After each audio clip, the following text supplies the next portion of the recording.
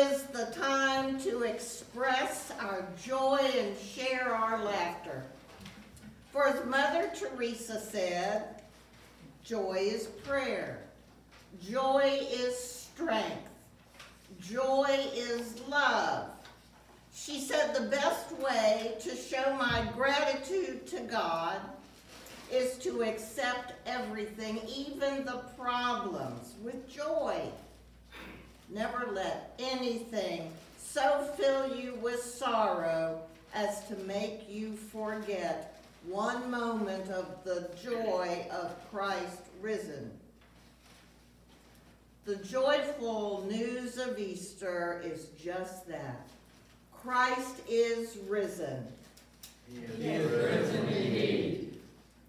Awesome. Hey, Gloria. How are you? I'm good. I'm here. I know you are. And I know you're over there, and I know Jim's over there. Dan. Yeah, okay.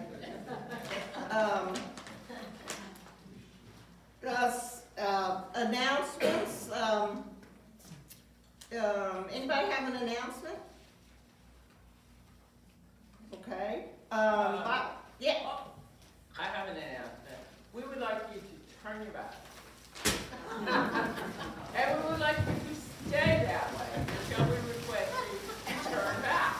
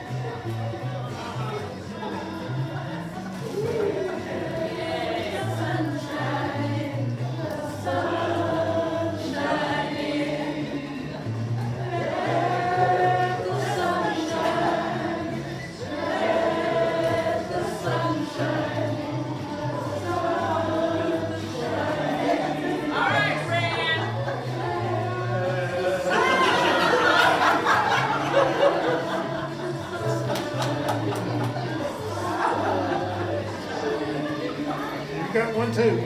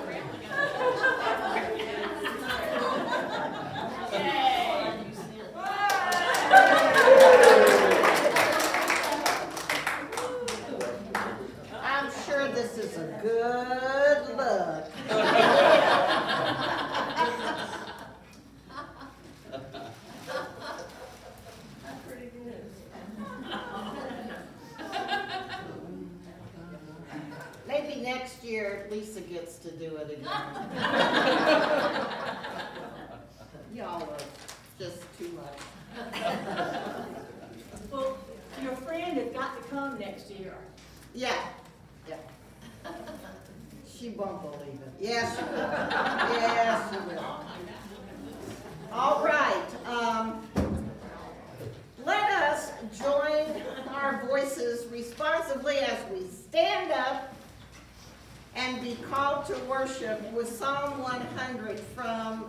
Eugene Peterson's The Message. On your feet now, applaud God. Bring a gift of laughter. Sing yourself into his presence. Know this, God is God. He made us, we didn't make him. We're his people, his wild and his sheep. Enter with the password. Thank you. Make yourselves at home talking praise. We applaud, we laugh, we thank you, God. Let us worship God with joy. Let us sing, This is the Day.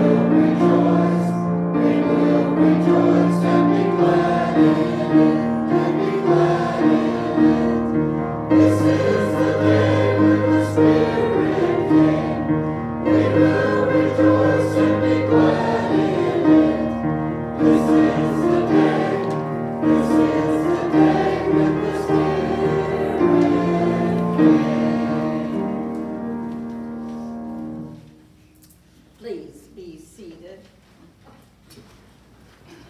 Sister Mary Ann, who worked for a home health agency, was out making her rounds, visiting homebound patients, and she ran out of gas.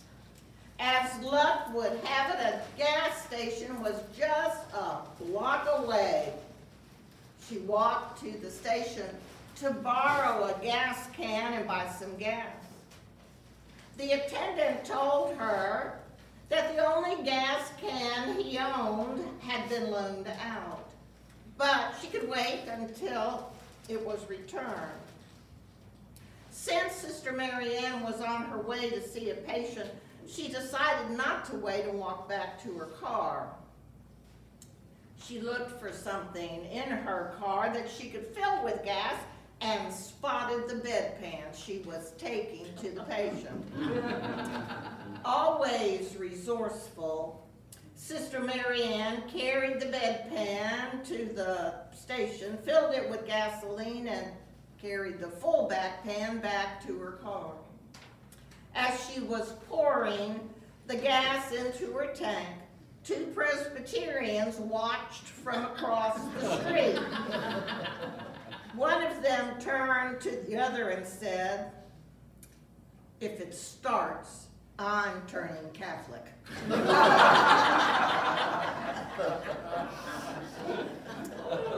Did you hear about the Pentecostal preacher that married the Amish woman? He drove her buggy. A woman went out to a nearby farm to get 2 big buckets of manure for her garden. When she got home, her little boy asked her, "What's that for?" "It's for the strawberries," she said. Little boy stared at the manure for a minute and then asked, "Can I have mine with Cool Whip instead?"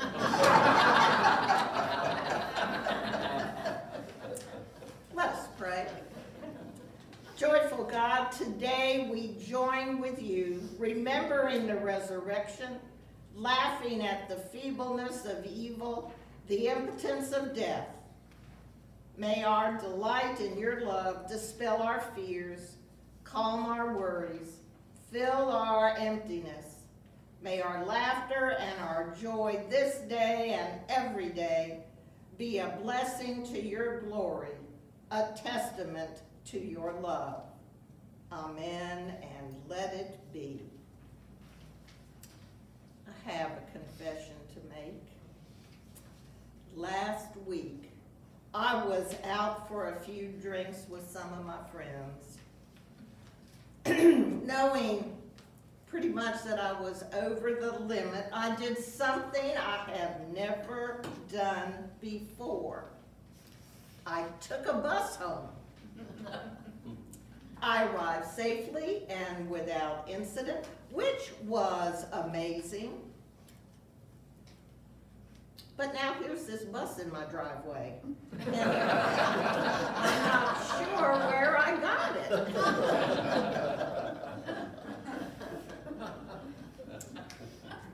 None of us likes to look foolish, but what is sillier? Chasing after the world and all its gaudy trinkets, which flatter our souls, or being a fool for Christ, imitating him in service to others, offering ourselves in love and joy to the world. Let us admit to God the foolish choices we make each and every day. Won't you take a moment and read through the prayer that's printed in your bulletin, and then we'll pray it together.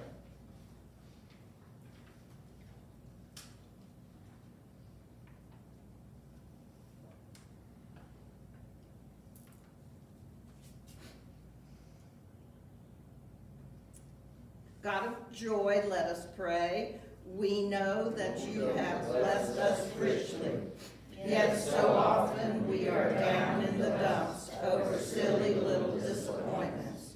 You have given us Jesus Christ and raised him from the dead and promised us eternal life, but we act like we don't know it. Forgive us, God.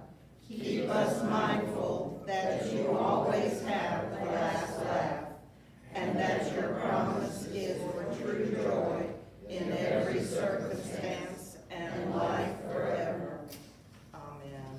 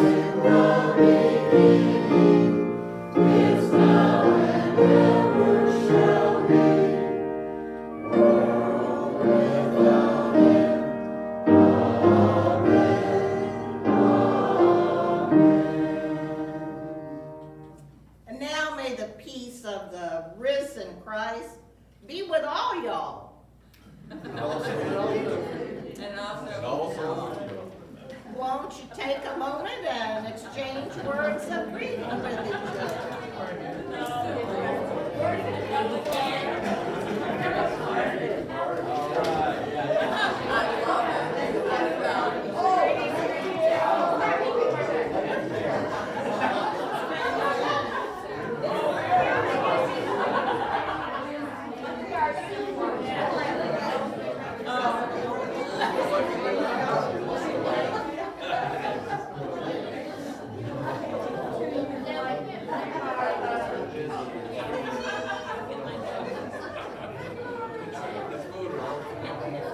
I bet Michael Troy didn't have to near the phone.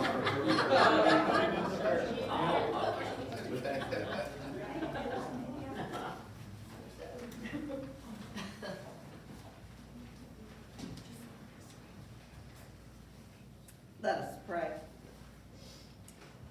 Lord, open our hearts and minds by the power of your Holy Spirit, that as the scriptures are read and your word is proclaimed, may we hear with joy what you say to us today. Amen.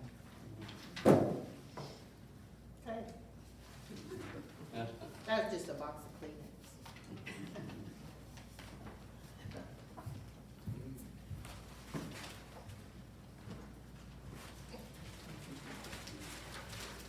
The first reading for this morning is Psalm 150.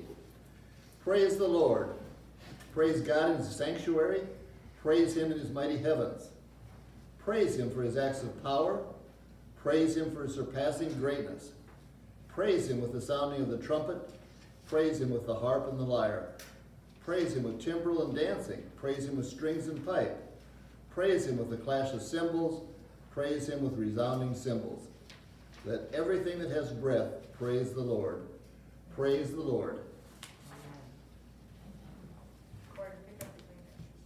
I get them. Thank you, Lord.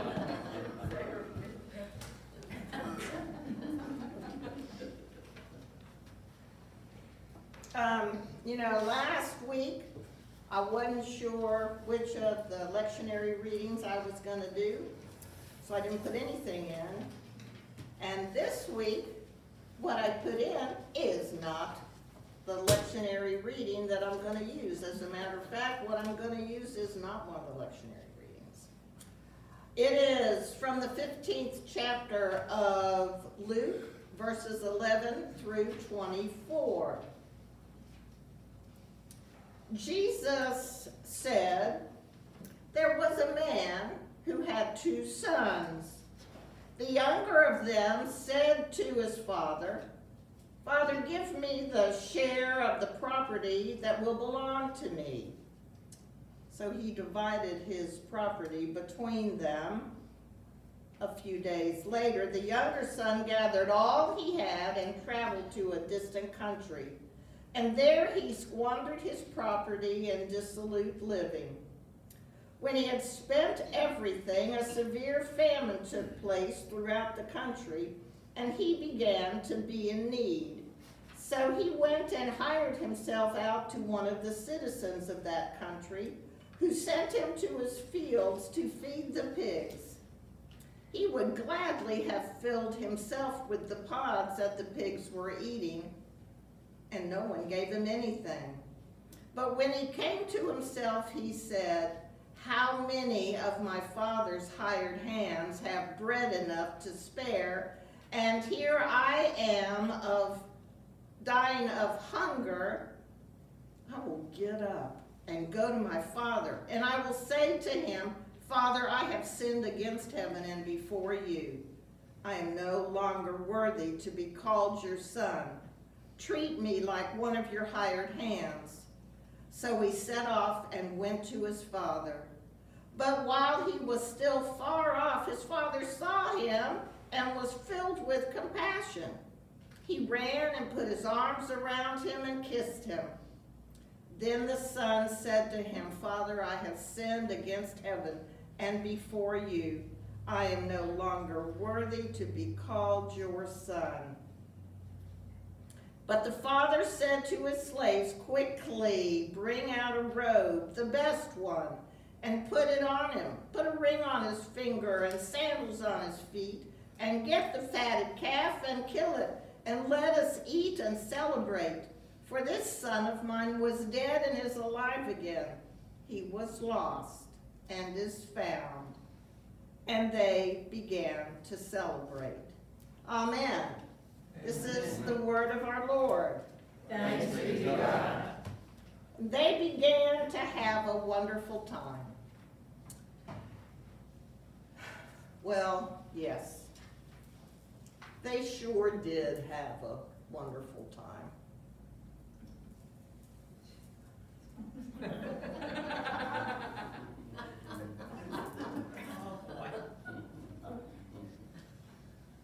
Can't you tell? Here's how it is, my friends. My boss is a loon. No, I'm not kidding. Look at this place. When was the last time you ever saw so many red Solo cups on the floor? Don't answer that. I'm serious. The man should be in the loony bin.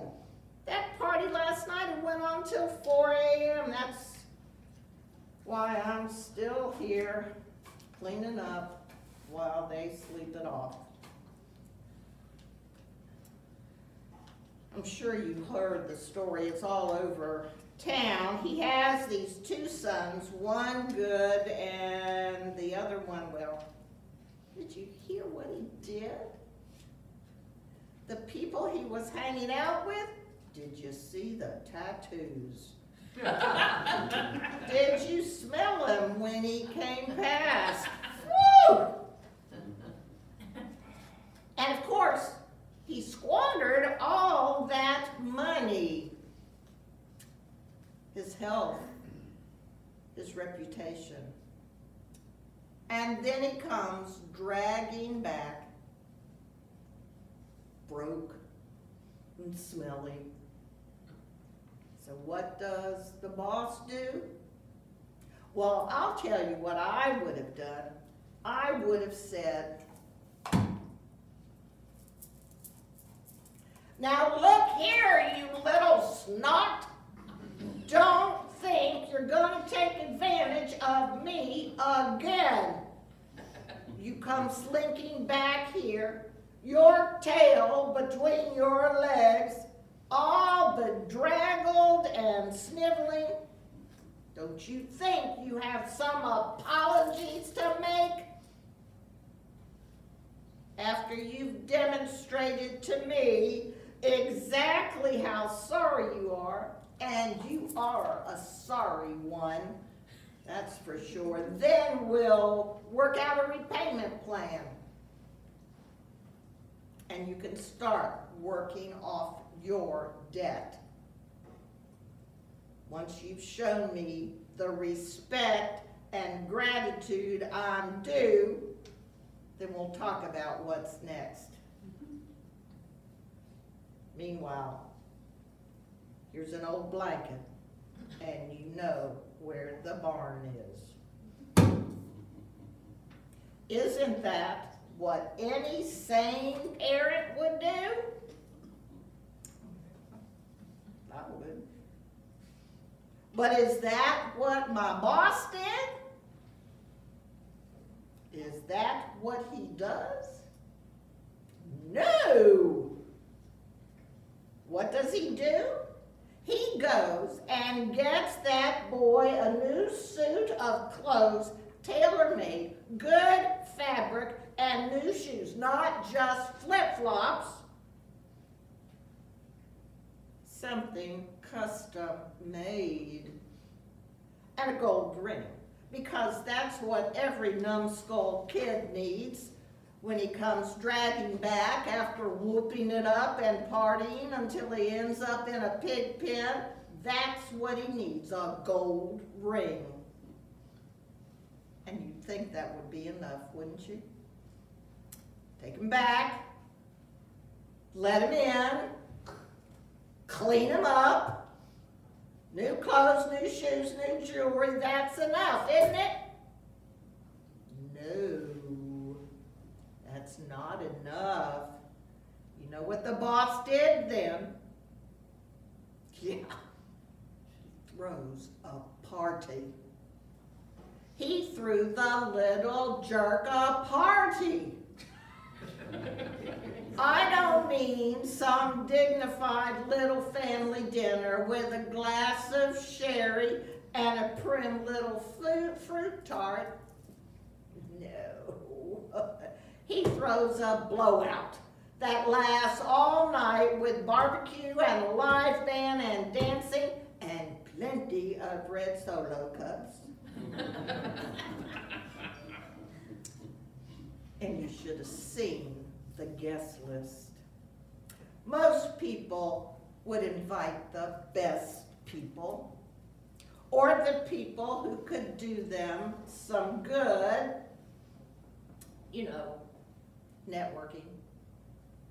Or at least some respectable people who would leave at a decent hour and offer to help clean up a little bit. But not my boss. Nope, not my boss. He invites everybody he's ever met, even people who you wouldn't think would make the cut, people who just come for the party and the free food. Not that I'm saying that's why y'all are here, but I'm just saying. Well, I'm sure y'all are fine, deserving people, and you're the boss's guest, so anyway. Then he tells me, I can hardly say it, it is almost embarrassing. He tells me that I'm supposed to tell you something. And I want to say this is not me talking. This is the boss. Because if it were up to me, well, you don't want to know what it would be like if it were up to me. But anyway, the boss says to tell you that the party needs to keep going on. Yep. He'll be the host here every week. Every week. And you know how it goes. You've been celebrating. You're supposed to keep on celebrating. Yeah, no kidding. That's what he said. He said, now that you've been welcomed in like that good-for-nothing kid, he said you would know how to extend that welcome to everyone else. And you know how to keep the party going. He wants you to celebrate. And whenever you get a chance, bring someone else to the party. The boss also said, not only that, you're supposed to be glad and full of joy when you come into his house. He says you can look it up. It's in the Psalms. It says to come in here, singing and shouting and dancing and ready to celebrate. I told him you were Presbyterians. He said that didn't matter. You can learn. And when somebody shows up for the party, you're supposed to welcome them like he did that kid of his. Like they're the prodigal son come home, like they were dead and came back to life. Like they were your own child, your best friend, or your neighbor. The boss said to tell you, everything I have is yours. So, partay! Sing, dance, and celebrate. And the people said, Amen. Now won't you stand And let us affirm our faith with the words of the Apostles' Creed. Christians, what do you believe? I believe in God the Father Almighty, maker of heaven and earth, and in Jesus Christ, his only Son, our Lord, who was conceived by the Holy Spirit, born of the Virgin Mary, suffered under Pontius Pilate, was crucified, dead, and buried. He descended into hell. The third day he rose from the dead. He ascended into heaven, and sitteth at the right hand of God the Father Almighty. From thence he shall come to judge the quick and the dead. I believe in the Holy Spirit, the Holy Catholic Church, the communion of saints, the forgiveness of sins, the resurrection of the body, and life everlasting. Amen. And now let us sing 837, What a Fellowship, What a Joy Divine.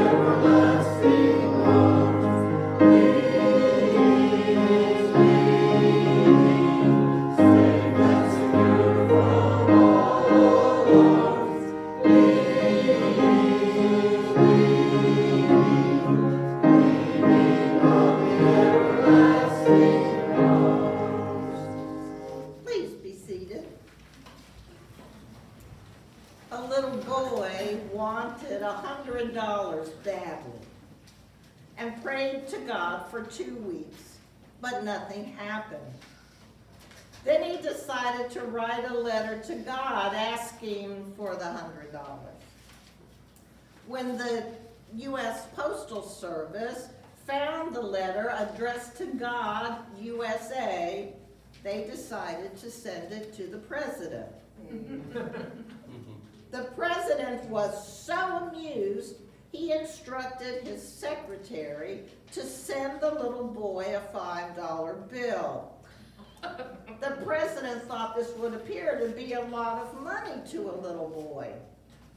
The little boy was delighted with the $5 and sat down to write a thank you note to God, which read, "Dear God, thank you very much for sending the money.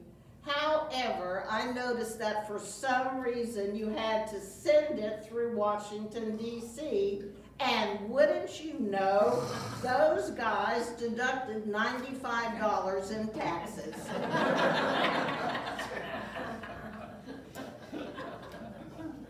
A man was circling the block, searching for a parking spot. Finally, after the third time around, he prays, "God, if you help me find a parking spot, I'll go to church every Sunday and tithe 10% of my income. Immediately, a spot opens up and the man prays, never mind, I found one.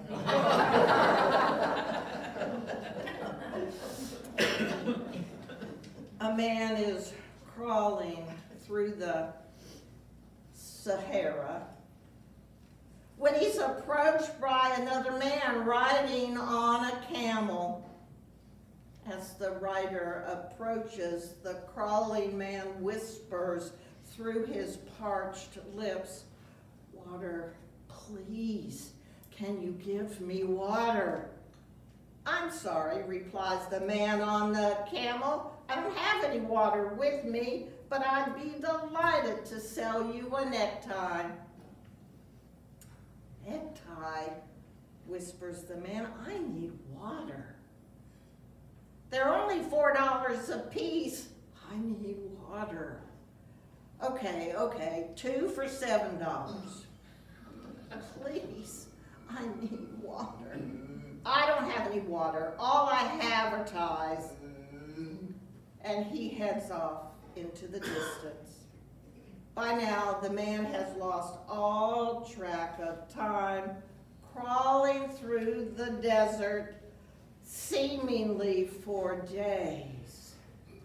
Finally, nearly dead, with clothes tattered and sunburned, he sees a pool and trees and hears a bubbling fountain. Is it a mirage? No, it's an oasis with a restaurant. Summoning his last bit of strength, he crawls up the steps. "Water, can I get water?" "I'm sorry, sir," replies the head waiter. "Our dress code requires a tie."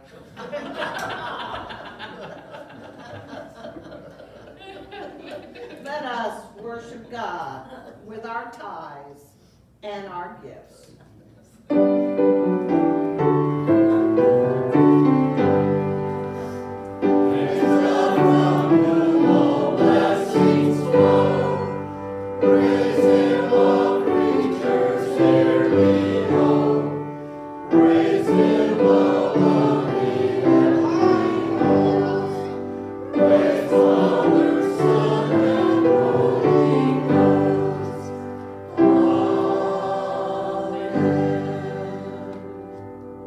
Please be seated.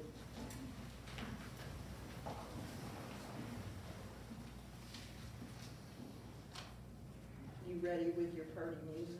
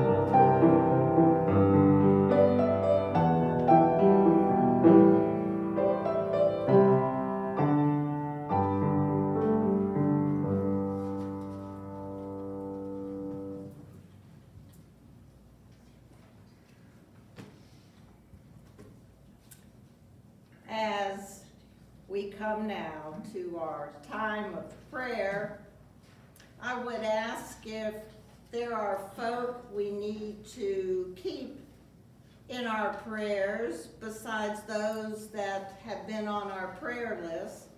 Are there others, Harriet? Jerry Neely passed away this last week, so we need to keep his family.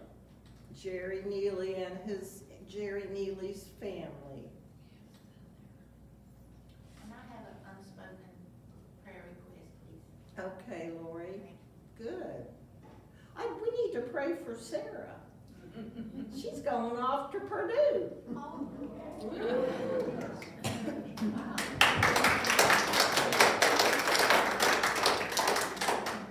And getting married. Not necessarily in that order. Not necessarily in that order.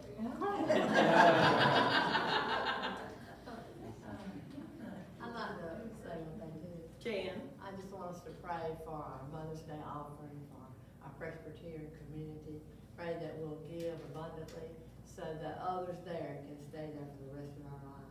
And we can even remember, even in our inheritance, that when we passed on from this world, that we could even leave a little bit for that, even after we're gone. That's So exactly right. just be remembering. Thank you so much, Jan. Any others?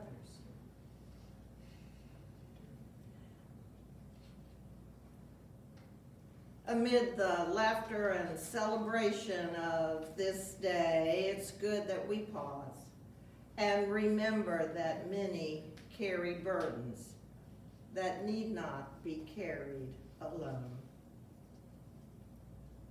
Let us pray.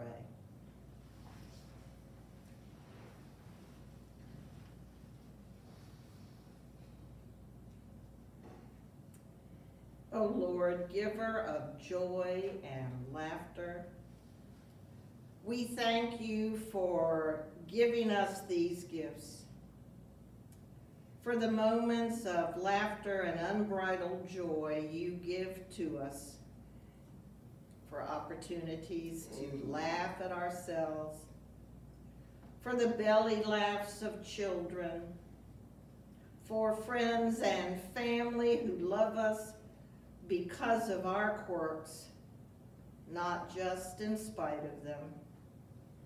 For artists who give us the opportunity to see the world through the surreal. For the courage to smile even when difficulties arise. For those who have hope, even when others think there is no hope. For saints in the Lord who overflow with laughter and spread your joy to all of us. For the words of Jesus that defy our logical minds.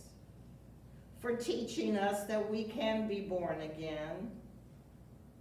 For the woman who finds a lost coin and calls her friends and neighbors to celebrate. For the absurdity of a camel trying to fit through the eye of a needle. For the father of the prodigal son, who is willing to look like a fool as he runs to greet his son.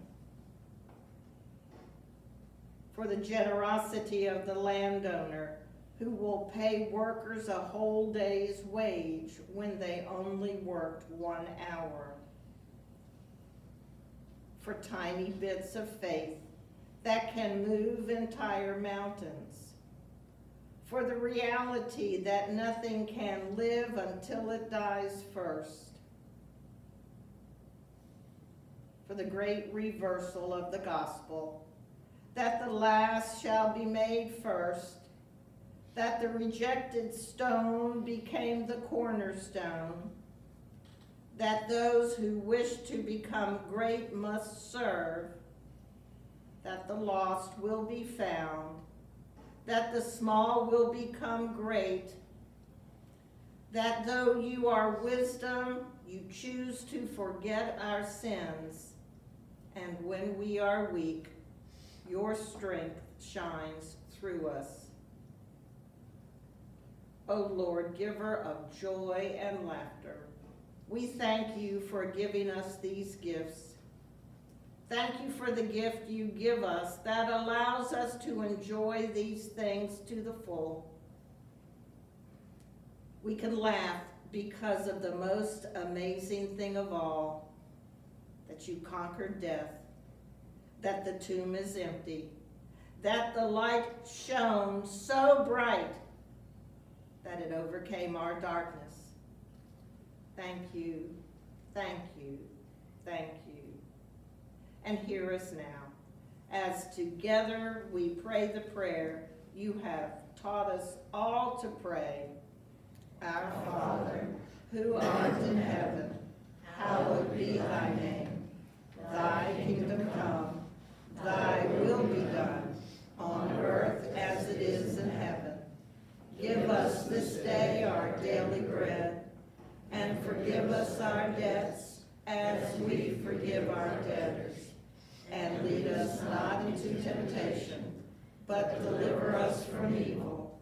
For thine is the kingdom, and the power, and the glory forever. Amen. And now let us stand and sing number 134, verses 1 and 4 of Joy to the World.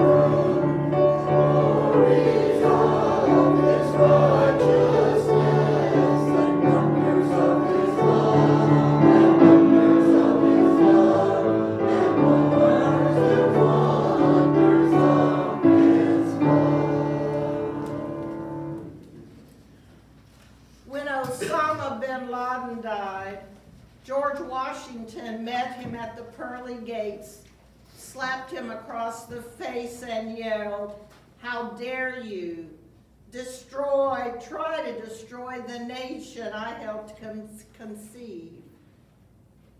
Patrick Henry showed up and punched him in the nose and shouted, "You tried to end our liberties, but you failed."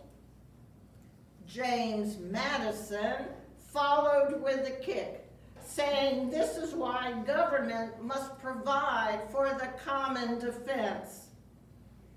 Thomas Jefferson was next, snarling, "Evil men like you are why we needed the Declaration of Independence." Then James Monroe and 66 other early Americans unleashed their anger. An angel appeared, and Osama said, "This is not what I was promised." The angel said, "Yes, it is. I told you there would be 72 Virginians waiting for you in heaven."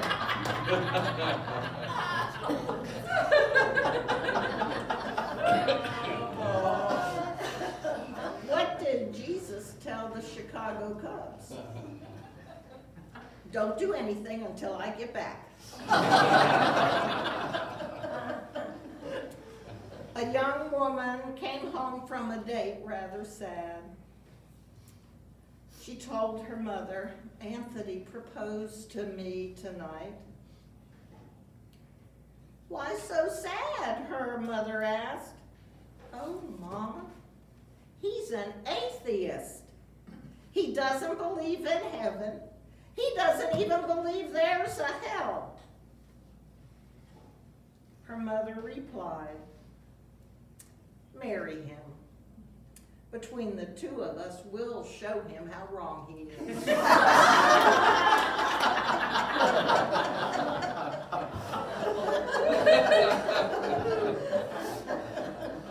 And now, friends, go out with laughter on your lips, joy in your heart, knowing that Jesus not only taught us how to love, but he taught us how to laugh.